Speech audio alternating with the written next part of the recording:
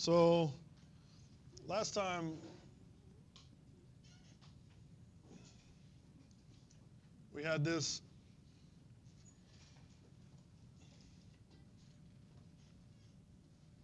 transformation. I don't know why I'm writing so big all of a sudden. Anyway, last time we had this transformation, and I actually worked it out in Mathematica and proved it to you, right? Where if you had a matrix of the eigenvectors Q times a diagonal matrix where the eigenvalues are on the diagonal, lambda, times Q inverse, that would give you back the original A matrix, right? The A matrix being the matrix in which we started with when we solved the eigenvalue problem. So this thing is called an eigenvalue decomposition of A, right? So you'd say, you know, in words, what's on the right side of the equal sign is the eigenvalue decomposition of A, okay, of the matrix A. So if we just manipulate this a little bit with some algebra, and specifically matrix algebra, and if you remember what I said, when you're multiplying vectors and matrices, it doesn't matter which side, you know, like so if you multiply an equation by a scalar, it doesn't matter if you multiply on the right or the left, right? But when you multiply a matrix equation by a matrix, it does matter. So I can't multiply something on the left side of A and on the right side of Q inverse there. That would not be equivalent statement. So just what I'm going to do is I'm going to multiply on the left side of both equations with Q inverse. Okay? Well, what is any matrix times its inverse? Huh? It's the identity matrix. You said it. Right? So this is the same thing as the identity times lambda times Q inverse. And the matrix, the identity matrix times any matrix is just that matrix. So if I group these two terms over here, the identity matrix times lambda is just lambda.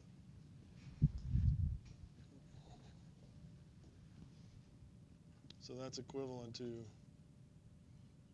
lambda Q inverse, right? And so then I'm going to do the same thing. I'm going to multiply now on the right side by Q, right?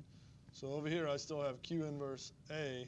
Then we're going to multiply on the right side by Q, and on the right side over here by Q. And again, I have the identity matrix. The identity matrix times lambda is just lambda. And over here I have Q inverse A Q. And so remember what property does lambda have? I mean, what is lambda, remember? It's just a matrix with the eigenvalues on the diagonal. So the property that I was referring to is that it's a diagonal matrix. Right? And so what this is a useful identity because what it says is that a matrix of the eigenvectors,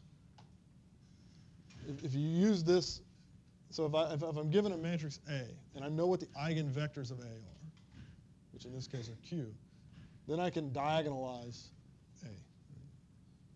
So if I just transform A with its eigenvectors, then I can get a diagonal matrix. And this is how we'll use it in the context of stress, because in the context of stress, as we'll see in the next two lectures, the eigenvectors are the principal directions of the stress tensor. And the principal directions are things that we can either measure or infer, okay, like in the field. We can measure or infer the principal directions. So then we sort of know the eigenvectors, and we can then take any stress tensor, if we're given the stress tensor, and we can measure and infer the eigenvectors, the principal directions, then we can get the principal stresses, which is the diagonalization of the stress tensor. We'll see all this a lot more in examples later, but I just wanted to talk about that briefly. So to finish up our discussion of linear algebra, let's just talk about how vectors transform. So we're going to do quite a bit of this in the class. So if I'm given a coordinate system, we'll just call it x and y, and then I rotate that coordinate system. So let me use a different color, I guess.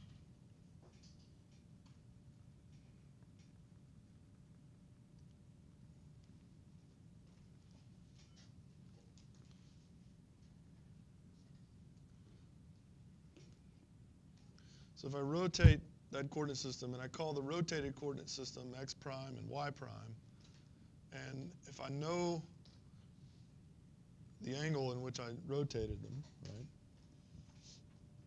then what I want to do to determine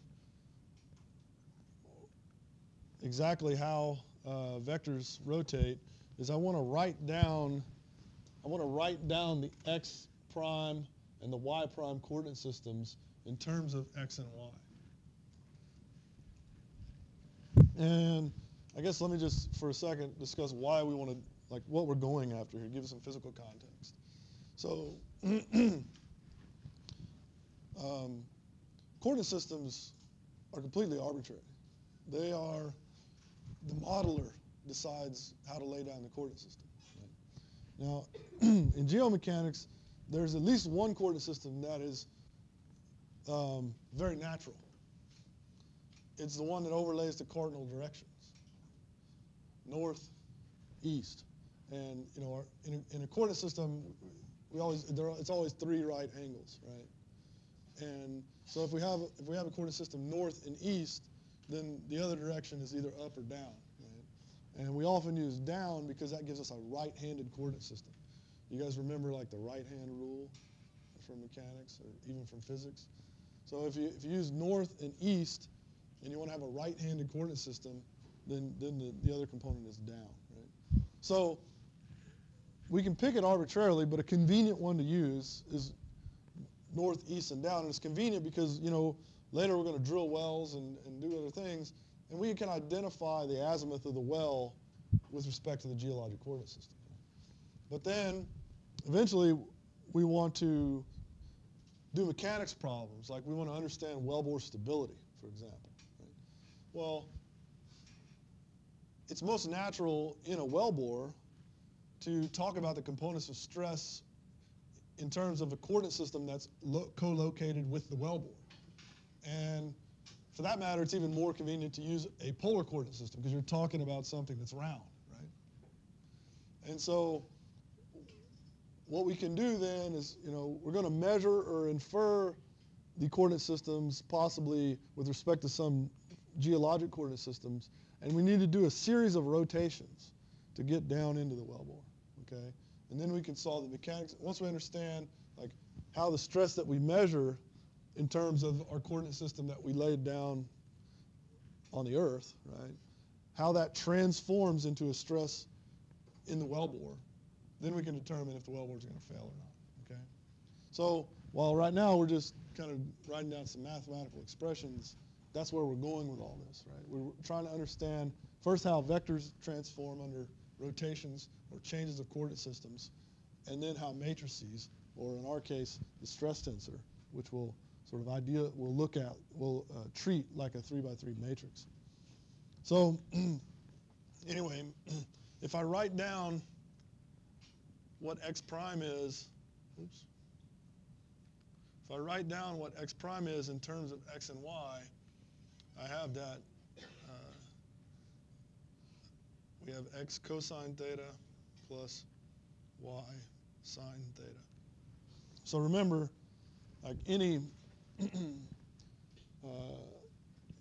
any vector can be composed of its components, right? And so the component is like the projection, right?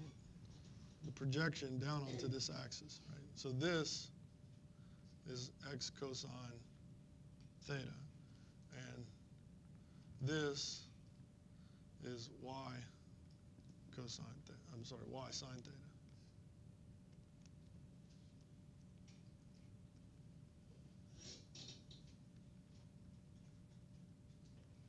Right? That's just geometry. So that's x prime in terms of x and y, and then I can write y prime also in terms of x and y. In this case, I have minus x sine theta plus y cosine theta. And then I can rearrange this and write it in matrix form such that I have x prime y prime is equal to cosine theta sine theta minus sine theta cosine theta x times y. Right? And so then if I call this whole thing, these are just the components. If I call that, the vector v, and I call this, v prime, and I call this the matrix Q and the vector v, then I have this equation. So a vector v will transform into a vector v prime through the rotation matrix Q.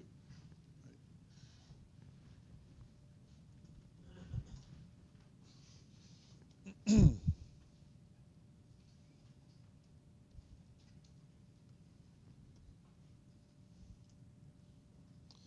And so there's what Q looks like, again, where theta is the angle between v prime and v. Likewise, matrices will transform the same way, so that, if you're given a matrix S and a rotation matrix Q, then S will transform into S prime via this transformation. And then, like we just showed, if Q is chosen such that its columns are the eigenvectors of S, then S prime will be diagonal, with its entries corresponding to the eigenvalues of S. So the eigenvector, a matrix of the eigenvectors can be used to diagonalize a matrix. Okay?